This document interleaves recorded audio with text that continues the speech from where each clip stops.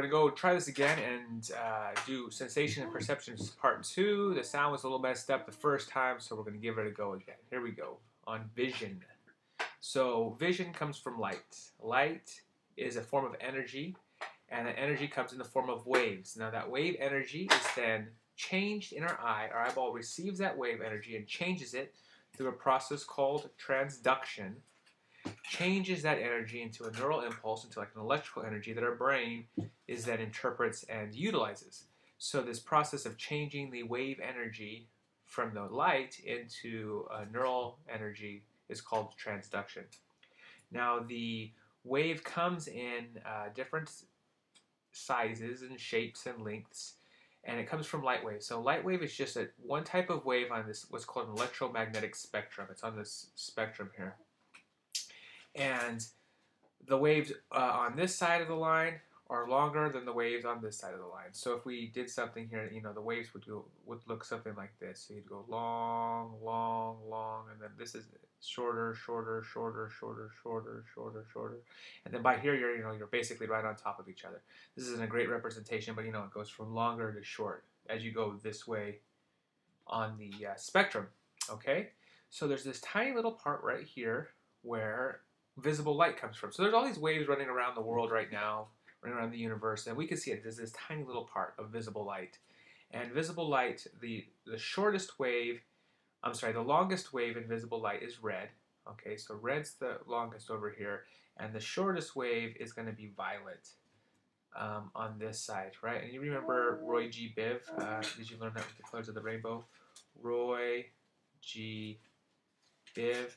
Red, orange, yellow, green, blue, indigo, violet. So red, this is the short side or long side over here, and this is the short side over here.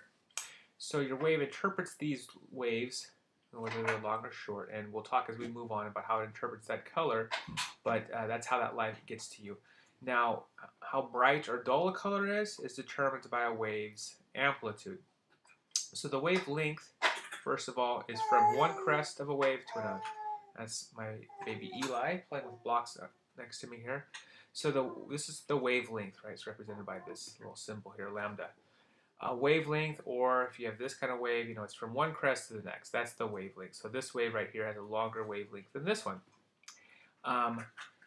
So that's how you measure one part of the wave. Another part of the wave is how tall is it? How tall is it? You got this. Oops, I should get out of there. Do you got this? Or is it like this? Right? This is amplitude right here. This is what we're talking about right here. So the taller the wave is, the higher the amplitude, the brighter the color is going to be. All right. Hold on a second. The lower the color is, the lower the amplitude, the duller the color is going to be. And so those are a couple things about waves that we need to know. The length will tell you where on the spectrum it is, whether it's blue or red or somewhere in between, and the amplitude will tell you how bright of a color it is. Okay, let me pause this for a second as I take care of Eli. I think we're back. All right, so we talked about that light hitting your eye, and goes through a few parts of your eye. So let's look at these different parts of the eye. Number one, actually, first it goes through your pupil and your iris. Your iris controls how much, it's a muscle that controls how much light can be let in. So the iris is a muscle. It's colored, right? This is what gives you your color of your eye, and it controls how much light is let in. All right. The pupil is the doorway that it goes through. So your pupil can be big, and the light can go through a big door and go through a small door. The iris controls how big that doorway is going to be. Okay. The pupil allows the light in. The iris controls how big the door is. Then after it goes through the iris and the pupil, the lens here, this part right here, helps focus the light so that your brain, as it sends it to the back of your eye, it can make sense of it. So it helps focus that image, focus those wavelengths. And then it goes back to what's called the retina. Now the retina is at the very back of your eye, back here. All right, your retina, and we're going to take a closer look at the retina in the next slide, but it's at the very back of your eye, and this is where you have rods and cones and things like that. All right, and then the fovea is the part where the information is focused. So in this picture, we're looking at a candle, all right? And the candle gets flipped, turned upside down, Excuse me. Oh. Wow. There we go. So the fovea gets turned upside down, and it's actually upside down in the back of your head. This was actually kind of a big debate for a long time throughout history because somebody figured out that it gets flipped upside down. But they're like, how does your eye interpret that? Really, your eye doesn't interpret anything, right? The eye sends the message back to your occipital lobe, to your visual cortex, and that's what interprets what you see. The eye just is kind of an information processing center and doesn't interpret anything. All right, so let's move on here. Looking back closer at the retina, as the light kind of, remember we go through the retina and the pupil and gets focused here by the lens all the way back to the retina. Did I say retina? What did I say up here? Pupil and, yeah, anyhow.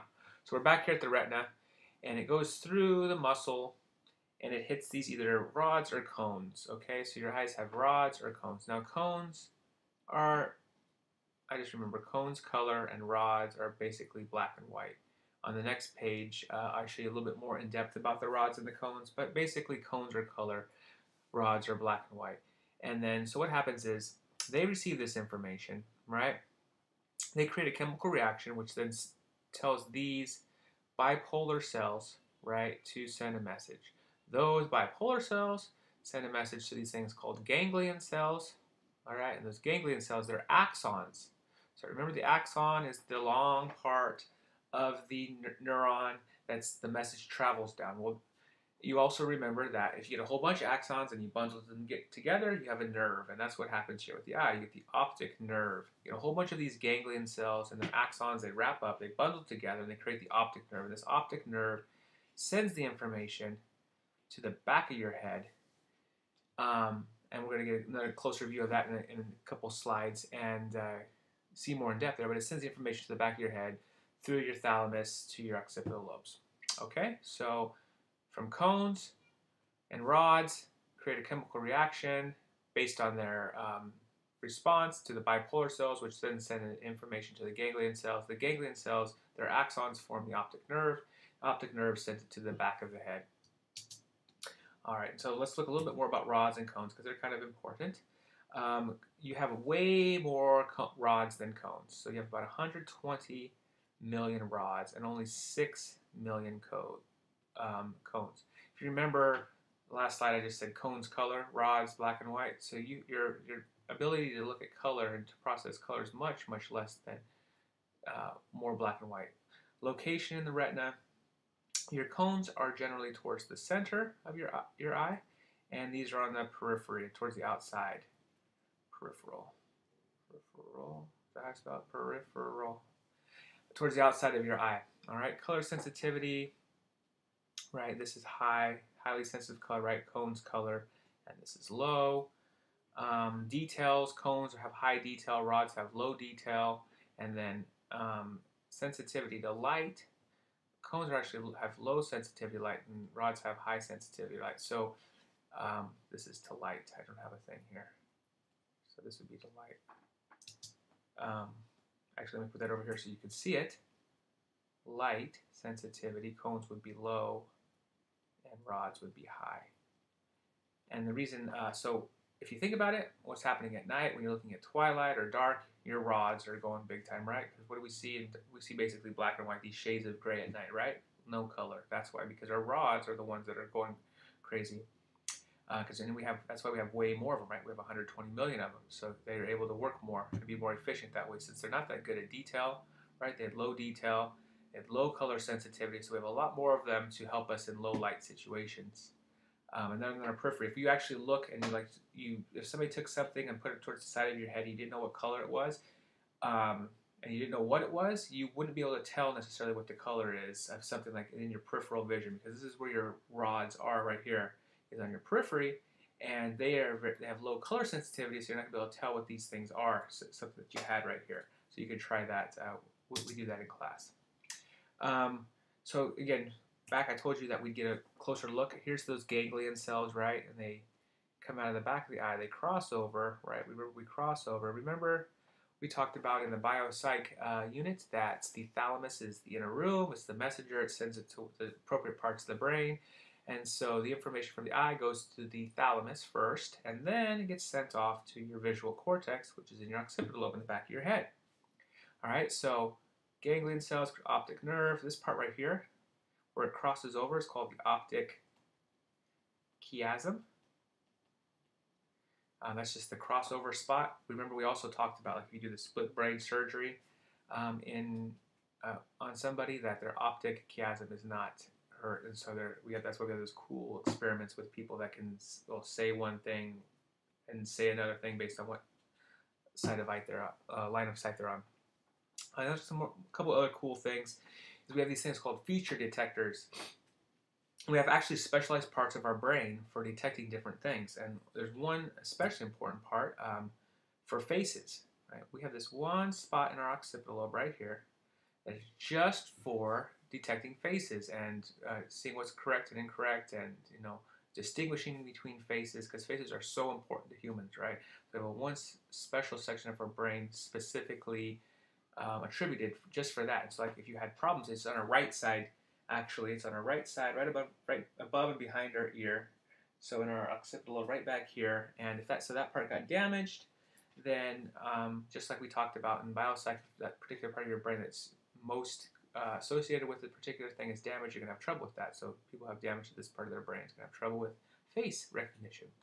And then you see things like chairs, houses, different parts of our brain for different things. Kind of interesting. Last thing we're going to talk about here is color vision. There's how do we see color? There's difference. A couple different theories on this. So color deficient vision is color blindness. You're not really color blind, you're just color deficient. So this is kind of the more appropriate name for color blindness. You have color deficient vision. You're not able to see a particular color for one reason or another. So a couple of these reasons or theories to help explain this. The first one is the Young-Helmholtz trichromatic theory. It's also called the three-color theory. So it's Young-Helmholtz trichromatic theory, or sometimes the three-color theory. You need to know both names. And what this one says is that there's three colors that everything's made out of: blue, red, and green. All right, and so everything's blue, red, or green, or a combination of those. And if say the green one's not working properly, you're not going to see things you're not going to be able to see green, because this one's not working. It doesn't work properly. And so the Young-Helmholtz says that you've got these three things. A combination of the two is going to create different colors, or combinations of all of them. Right, white's the combination of all the colors, and that's how we see color. Well, that doesn't explain, because if you see like blue and red and with purple, but you get blue and green together and you get yellow, and yellow doesn't look like a mixture of colors. Yellow is like its own color, and so this was a big problem with this theory, is that yellow doesn't fit this. It's not a mixture, it's like its own color. It's not a mixture of two colors when you actually look at it. And so another theory was developed called the opponent process theory, which basically says the colors come in pairs. You've got green, it's paired up with red, blue is paired up with yellow, and black is paired up with white. And what happens is, somewhere in the thalamus, when that information is being relayed to your occipital lobe, different neurotransmitters, right? Because neurotransmitters are actually what's being transmitted. Different neurotransmitters either turn on the green and turn off the red, or turn on the red and turn off the green, or turn on the blue and turn off the yellow. So it's kind of like a stop and go light, and your thalamus is telling these different detectors to turn off and on. And based on that process, will tell you what colors you see. So the opponent process theory says that if you have color deficient vision or colorblind, that you're having the neurotransmitter that's telling you to turn on your yellow and turn off your blue isn't working properly, or turn off your green is not working properly. And so that's where the problem comes in. So it's actually probably a combination of these two things in reality, but that's our best understanding of this at the present time. Thank you.